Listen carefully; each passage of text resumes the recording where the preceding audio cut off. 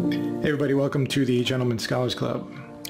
Now, one of the first things that happens when you develop an interest in style, whether it's classic men's style or really any sort of style, is that you develop more seasonality in your wardrobe at the same time.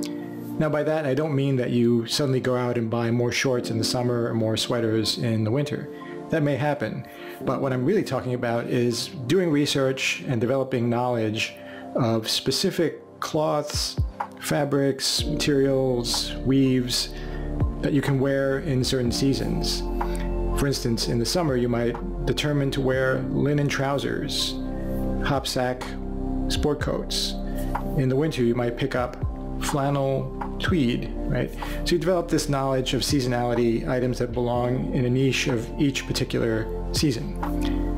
In this video I'm going to be talking about 3 fall-winter fabrics for shirts made by Thomas Mason and crafted by the Gaudery into shirts that I'm wearing today. We're looking at their features and their stylistic uses. Stay tuned.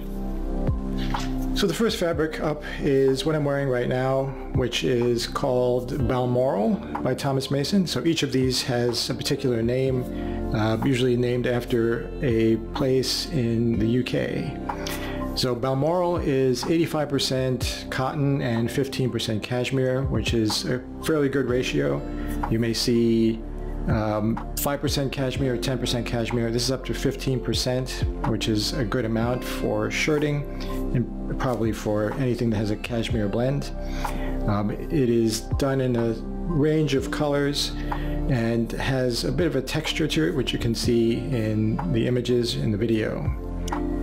Among the 3 shirt options for autumn-winter, the Balmoral is the lightest, and it can wear well in the autumn into the winter. I would venture that you could even wear it in spring to summer, though it has certain textural features that make it more suitable for winter. It has a rougher texture that looks wintry. And it is quite warm because of the addition of cashmere. Cashmere is known in knitwear for being light and at the same time very warm. That's why it's considered a premium fabric or a luxury fabric.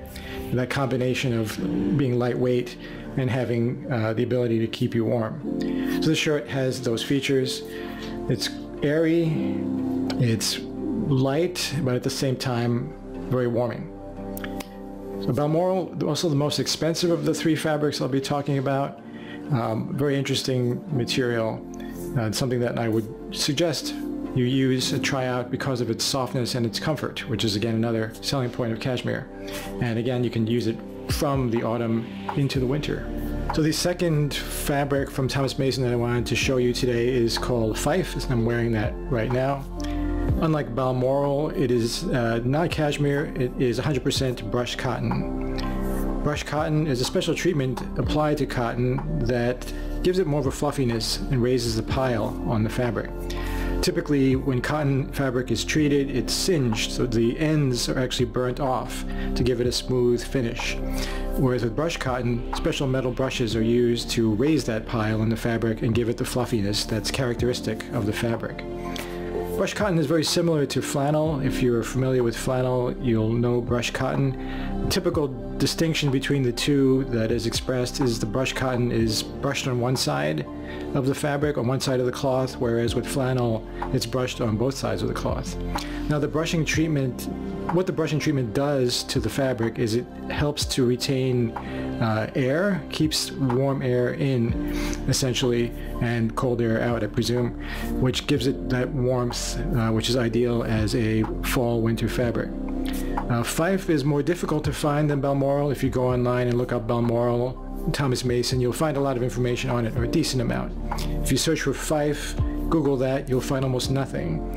So I recommend speaking to your shirt maker about the fabric. They have them in their Thomas Mason swatch books, so you'll be able to see it there and get more information that way, as I did from the Gaudery.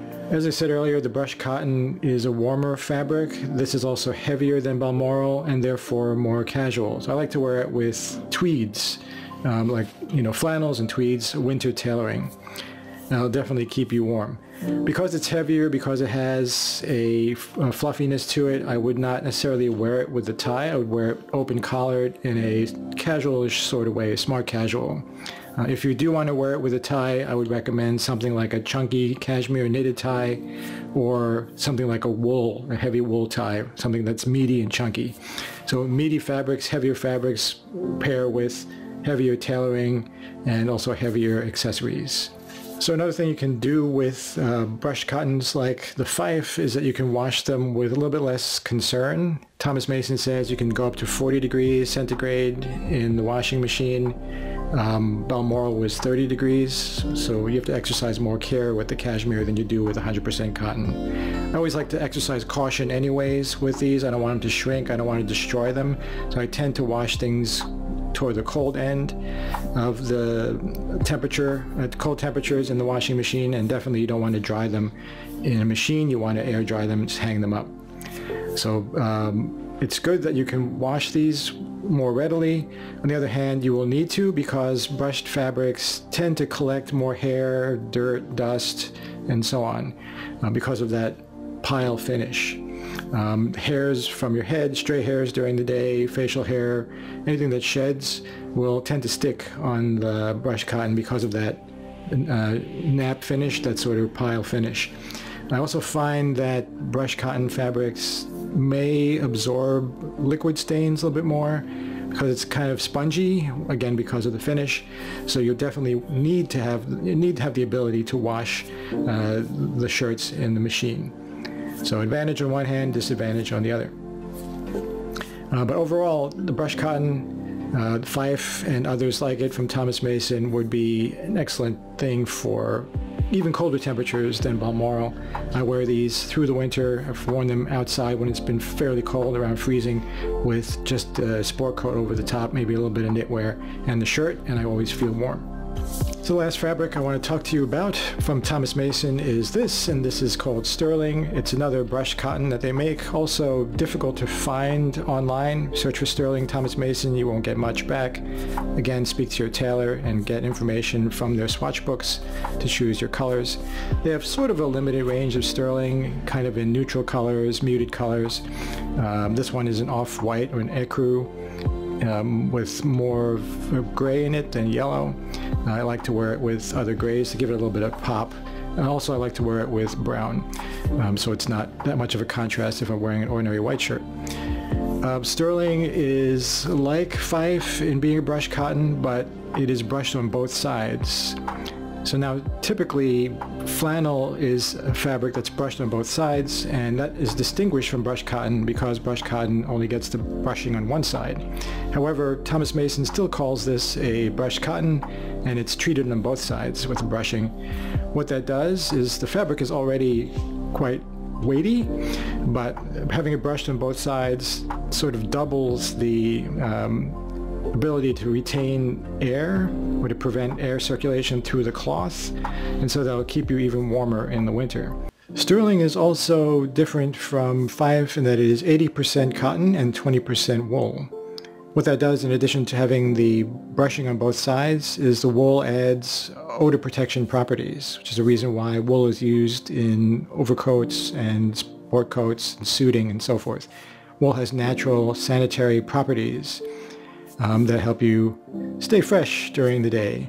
And so that's an advantage to it because it keeps you hot in the winter, but it also protects your clothes from smelling bad when you are sweating or wearing these heavy shirts indoors in central heating. Because it's wool, I also would exercise some caution in washing these. I wash them carefully, similar to cashmere, maybe even hand washing, but definitely cold, or using specialty detergents made for wool and delicate fabrics.